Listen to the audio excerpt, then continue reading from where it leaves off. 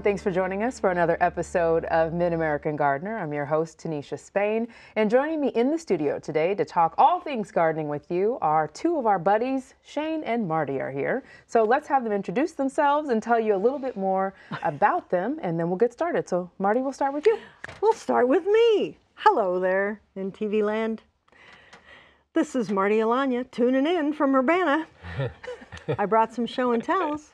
I usually landscape, and then I tried to retire from landscaping, and I'm almost out. Almost. I'm so close. You got those couple extra clients that just... Somehow I still keep buying stuff from his company, so I don't know. It happens. All right, Shane? Hi, I'm Shane Coulter. I'm one of the family of owners of Country Arbors Nursery in Urbana, Illinois, and I've since retired after 28 years of operations. So now I am a full-time gardener.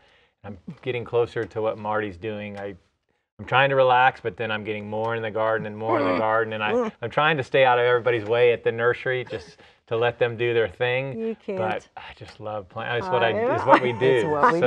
It's what we do. I've been on the show for, I think, over 20 years now, Yes. since 1995. So I've been answering a lot of questions over the years, and I plan on doing more today. Excellent. You got two of the best here with us on the show. So for starters, let's talk about this weather, you guys, because it has been cold.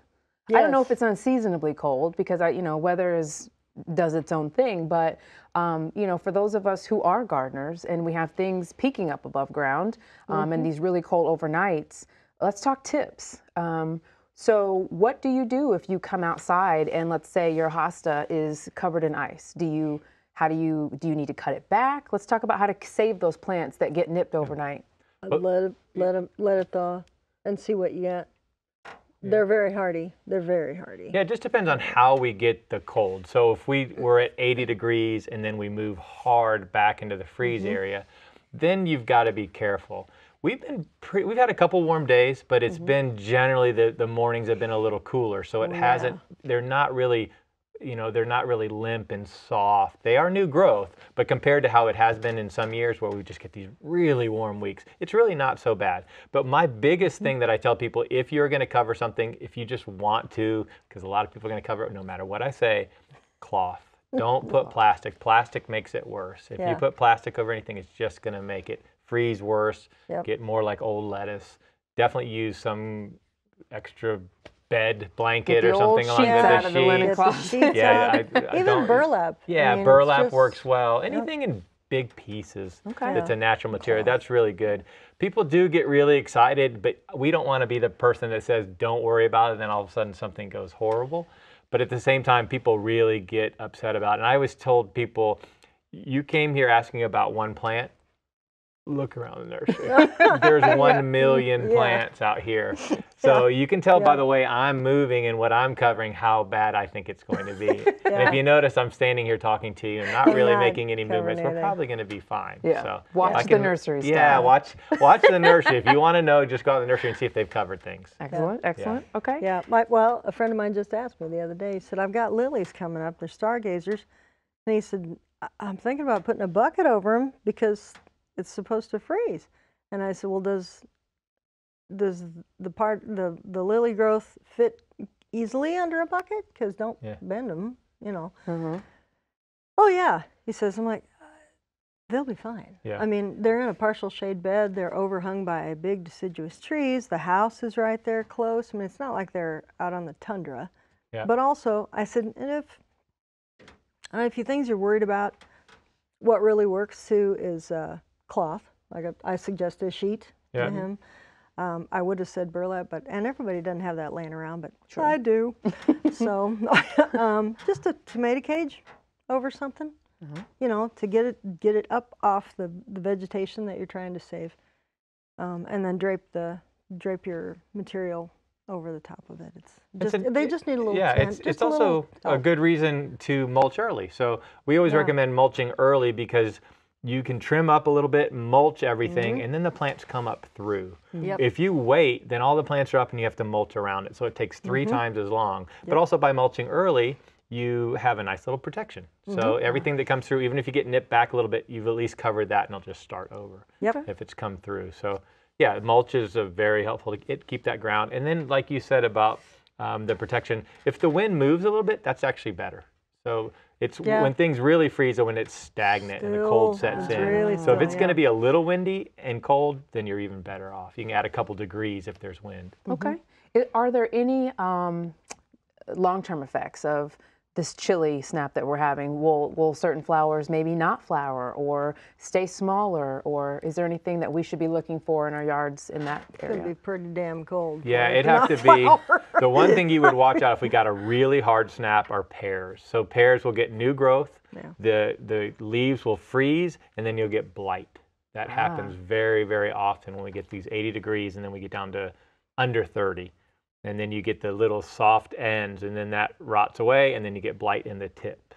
Gotcha. So, but we shouldn't be planting pears anyway, so that would be the older pears. If we got rid of all the pears, I would have no problem. Not that I want anybody to lose their beautiful tree, but... You're not the only one that said that. I absolutely. Watching the invasive pears in the neighborhood, and then I was down in Nashville, they're everywhere. It's a huge problem, so don't plant pears, please.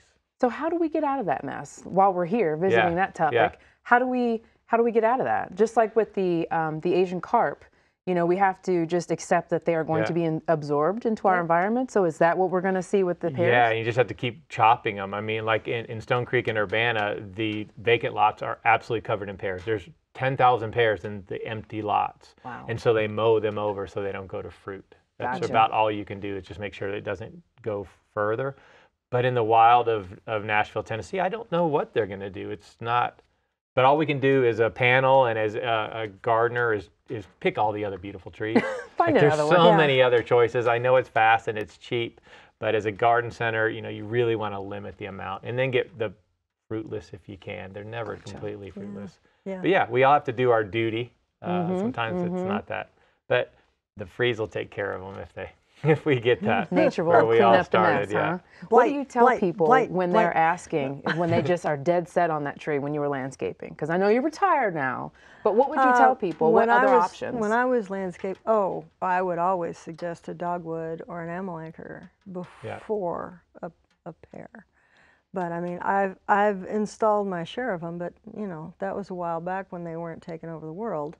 Yeah, and they're not as bad as Japanese honeysuckle yet. Yeah, it's true. There's always the Japanese honeysuckle. An imported plant by the United States government because they know better than God. I'm just saying. Yeah.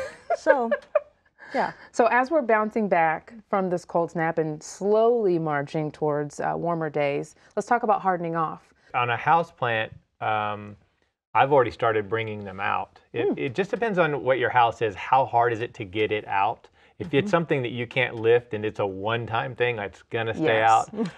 I think we wait a little bit longer. Yeah. Maybe another, May is a good, it's hard to say. It's hard to put it on a calendar, but generally May and then an extra blanket. So we're, like right now when we're 36, 38, 40, on most things we're fine. It's really not, you know, a palm tree can take that. You've seen them down in Florida.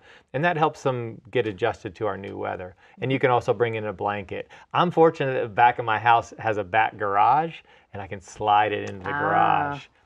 Or if it's on the front porch and you can put it in the garage, you know, it just depends on where it is. Or under the overhang. But we're getting into hardening off periods. Like we're getting to the point where we can bring some things out. Like I was looking at the weather this week. We do have some 50s and 30s pushing it for that.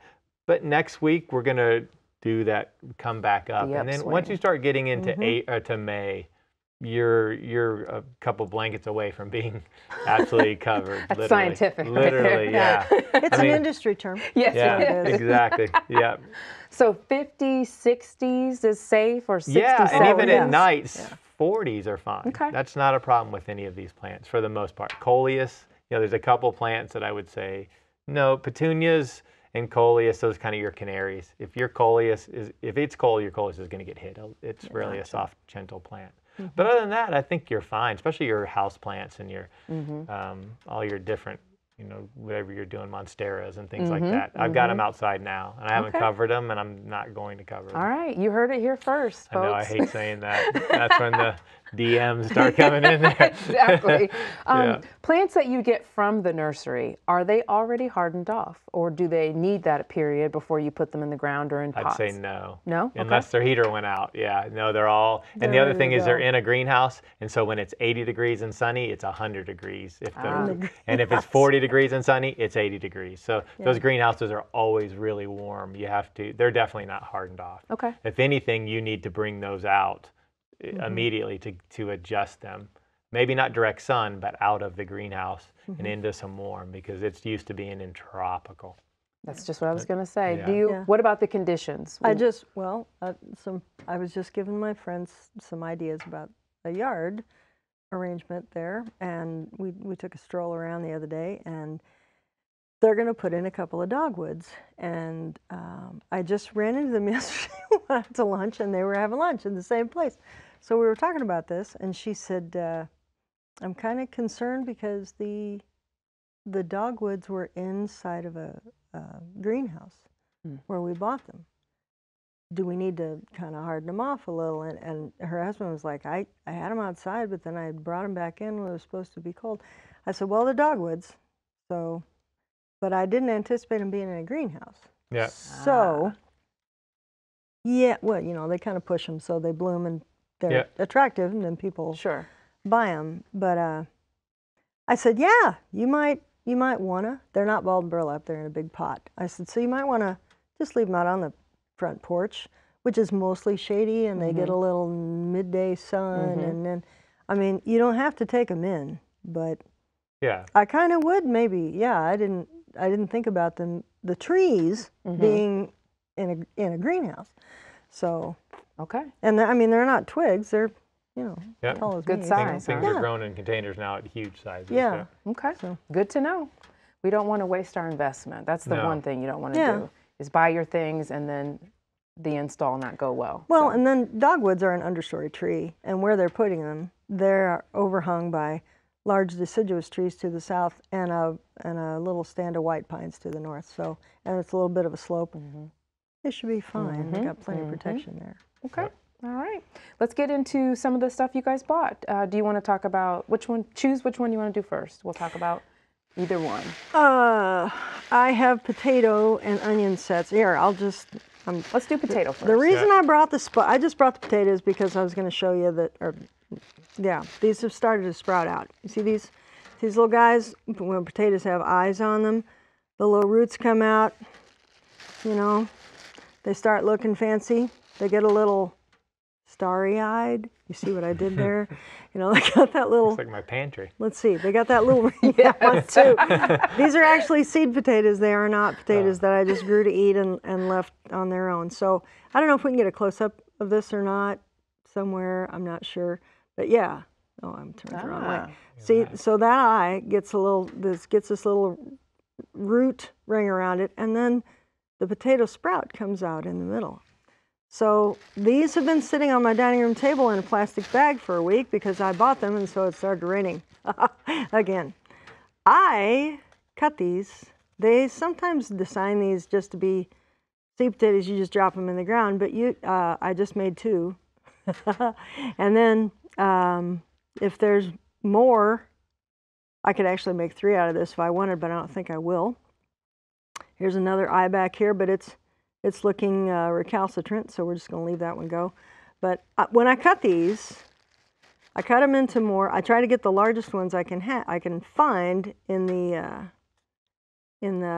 seed potato bin. How many eyes do you want per piece that you're going to plant? I'm gonna have at least one good one and maybe another two. So here's one. These are right together, and there's here. I'm get on the camera. These are 2. They're sprouting green, and then there's a third guy here, and then there's a 4th guy over here. So I like to have at least 2 eyes on each piece. And sprout side up or sprout side down? I will just lay them in the row like that with the cut side down usually. But also, I'm doing cuts on these, and I'm going to let them sit about 24. They're going to have to sit about 48 hours. I don't have time to plant them until like Friday. So I like to have that cut harden off. I just do. That's the way my dad did it. He's an amazing gardener. He was just remarkable. We ate potatoes from the garden all winter, so he knew how to grow potatoes. So I just take my cue from him. But yeah, it's really easy. You just take your pocket knife and you cut. This has got a ton of them. This has got a ton of starts on it. Yeah, that does. And it's because it's a bigger potato. So I'm going to cut this guy in half. And letting them callus, that is, you said about 48 hours or 24? I'm going to do, well, I simply do not have time to plant them for a couple days. But ordinarily, I would let them sit a couple days. I want that surface to be dry, and I don't want it to invite any sort of a fungal problem or attract a creature who likes fresh potatoes. And those can go in the ground nowish? You can cut them and plant them immediately, but I don't like to do that. So this I mean date-wise, like is it potato planting time? Yes, it is. We've gotten to that point. Okay. Here in the central Illinois, a lot of people say, well, you get your potatoes planted by March 17th on St. Patrick's Day. I didn't have time to do that. I was out of town. So gotcha. Too bad. Better late than never, right? Yes. I typically, my garden is the lowest spot in my yard. So it's the wettest spot in my yard, which is great in July, not so much in April. Right. So, and especially root crops, you don't want to dig in your garden when it's muddy. So this big potato, I cut it in half, and then I cut this in half again. And in theory, I could cut even this one in half because it's got 1, 2, 3, 4, 5 little starts, but I probably won't. I'll just leave it like that. I would have cut that. I'm so greedy. I would have You want more, huh? Absolutely. That's all I was thinking about is I would cut that. I would totally cut that. Here, more potatoes for everyone. More just potatoes for Shane. I'll cut this in half too. My father-in-law grows the most excellent potatoes in Potomac. They are so good, so fluffy. Yeah. He does red and yellow. Yeah. What variety do you have there? These are red Pontiacs. I prefer red potatoes. We were talking about this before the show. I just prefer red potatoes. The flavor's a little sweeter. They're not as dry texturally, but I just like them. I think the flavor's better. So there you go. So these are going to sit around. I'm going to cut all the rest of them I have at home too. I didn't buy just 3. And then they're just going to sit around like in a pan, cut side up till they dry for a couple days, and then I'll plant them. And when I plant them, I try to do as little tilling as possible. And I'll probably just make a shallow row, and I'll lay these in it. I'll lay them down, like we were saying, cut side down with the eye pointing up, and then I'll pull a little dirt around them, but not much. And then I lay straw. When you straw potatoes, my dad used to shake it up all the time, but I'm too lazy to do that. But he had a better potato crop than me, so 6 of one, half dozen the other. So when you get a bale of straw, it comes off in little pieces. Those are called flakes. It's like, so I take a flake and I put a row of potatoes there, a little bit of soil up around them, and then I lay the straw flakes like this. I just put them right there. I put a little crease, like a little right rooftop over the row of the potatoes. And incidentally, these need to go farther apart than that. So, yeah, they're just like a little flake, and I put the crease right there where these little guys are going to come up through. And that's all the soil I put on them. They grow up through the straw. Incidentally, it's not vital to have a big piece of potato on these. That's plenty big enough. It's not living off the potato. As soon as you get it in the ground, these little roots are going to start slurping up nutrition from the earth. Okay. So, and that is how you plant potatoes. Yeah. And I do them shallow with the straw over them when it's time to harvest. Sometimes you can just take the neck of and pull it right up. We used to have to dig them. Like carrot potatoes. I've left off with that. Yeah, I have left off digging potatoes. I just pull them up and, shake the straw off. It's awesome. There you go. Okay, thank you. All right, what'd you bring? All right, well, I brought one of my favorite plants. It's, when you go to a garden center, the people will recommend plants that are usually in their yard because that's what you do. You see a plant every day, and then when they say, what's your favorite plant? So when we have somebody at the nursery, our best-selling plants aren't necessarily the best plants. It's the plants that people have in their yard. So that's why you work at a nursery, so they give you as many plants as you can because they know if you enjoy it, you're going to sell a lot more of them. But this one is called Lilac Prairie Petite. So Prairie Petite, It is the perfect small lilac. There's other lilacs out there that are dwarf Korean that are like 5 feet or 6 feet. We call them 3 feet, but they're really 5 or 6 foot plants. But that's just too big for a lot of areas. This one in my yard is 18 years old, and it is 3 by 3, and it's never been trimmed, not one day, and it is absolutely covered in these fragrant, full flowers. Wow. So you get all the flowers of the big ones, but you get the short little stature of this plant. The problem is, and again, we talk a lot before the show, but you should be here. We talk it grows really slow.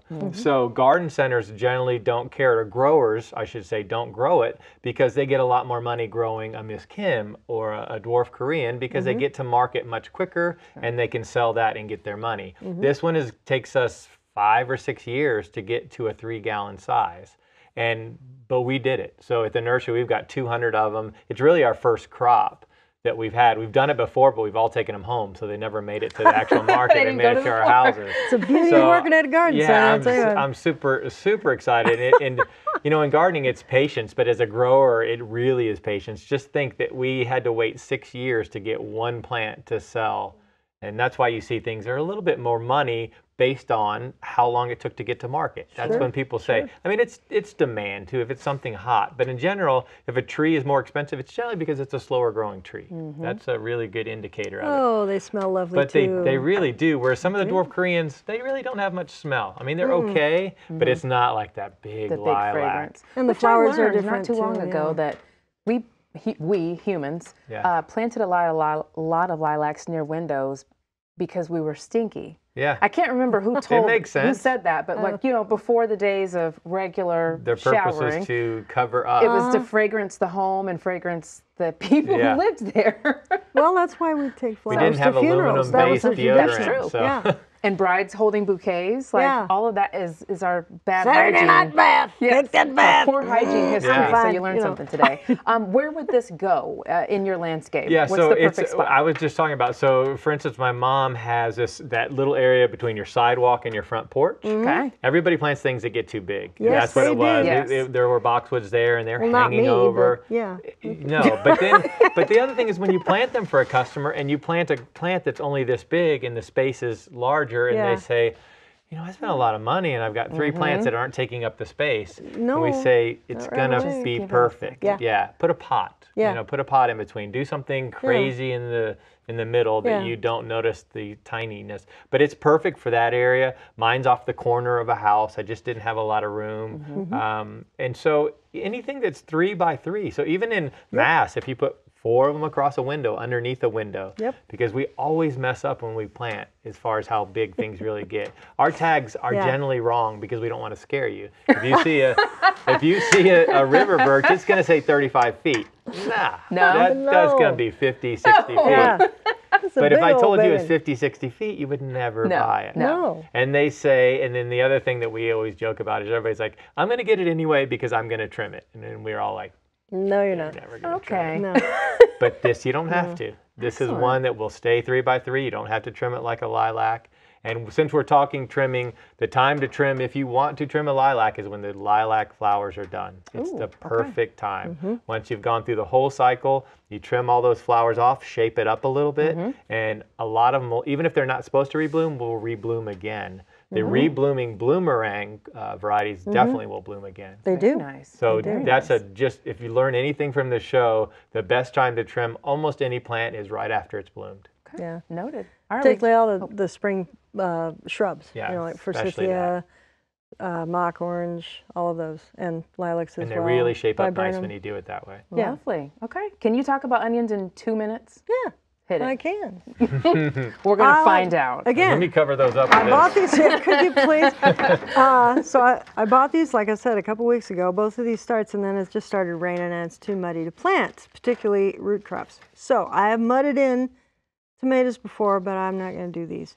So these guys are sprouting because they're in my house, but it doesn't matter. You just make your little ditch, you know. Plant them in there. If you don't mind them being smaller, plant them closer together. If you want them bigger, plant them farther away. It takes more garden space. You can also do this.